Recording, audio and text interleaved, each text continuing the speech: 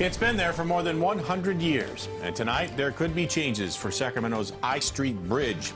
It connects downtown Sacramento with West Sacramento. Good evening, I'm Sam Shane. And I'm Adrienne Moore. New at 6, CBS 13's Ron Jones is getting answers on the fate of the current bridge. Well, as you know, this is a well-traveled bridge, whether it's foot or vehicle traffic, and it's been that way since 1911. Offering a majestic view of the Sacramento skyline, this 105-year-old rusty, weathered friend is still in pretty good shape. But a lot has changed since 1911. More people and more projects, and a new Kings Arena on track to bring more people to an already congested bridge. It's not safe to walk. You don't have nowhere to walk at. It's a little bit dangerous. There's probably some improvements to make. Relief may be on the way.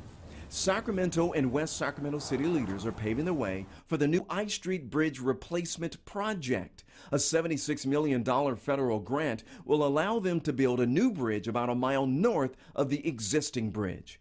It will cross the Sacramento River from the Sacramento rail yards and provide a new bicycle, pedestrian, and vehicle crossing. But what happens to the current 105-year-old I Street Bridge?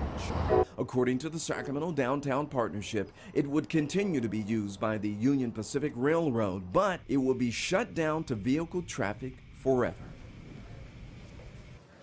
Tonight, the Sacramento City Council will decide whether to work out a deal between the city and Folsom contractor Mark Thomas and Company. The new bridge should be complete, by the way, by 2020.